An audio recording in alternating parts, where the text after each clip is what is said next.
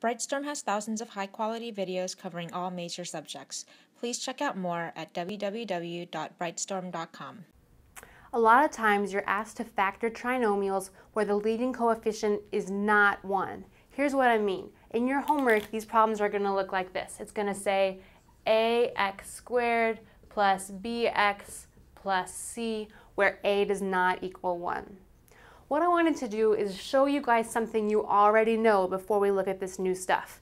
You already know how to FOIL. If I were given these two binomials and asked to multiply them, I would be doing the FOIL process, firsts, outers, inners, and lasts, and then combine like terms.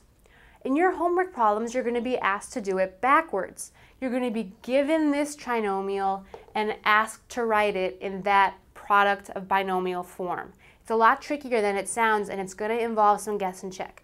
So if you have a pen in your hand, put it down. Get rid of all your pens. Take out a pencil.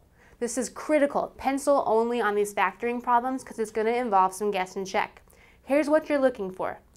You're going to have two sets of parentheses like this, where the product of these guys is equal to your A term, A meaning your first coefficient. Product is A.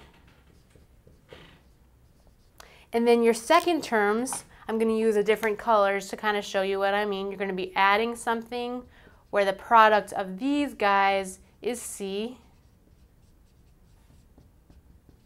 And then you're going to have to mess around with the positive signs, the negative signs, with how you order things. And you're going to have to check your work by foiling until you find some combination that gives you your original trinomial.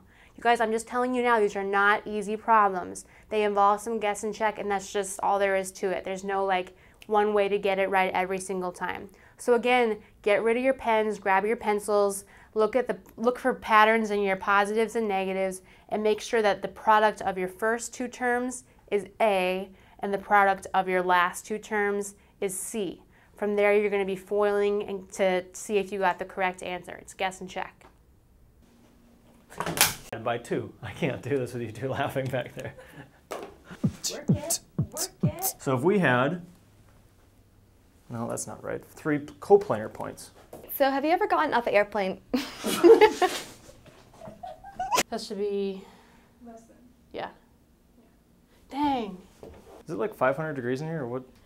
All right, so when you're in chemistry class, you're going to be doing a lot of work. You're going to be starting over. So as an example, we could consider like you've got a chain hanging from two fixed.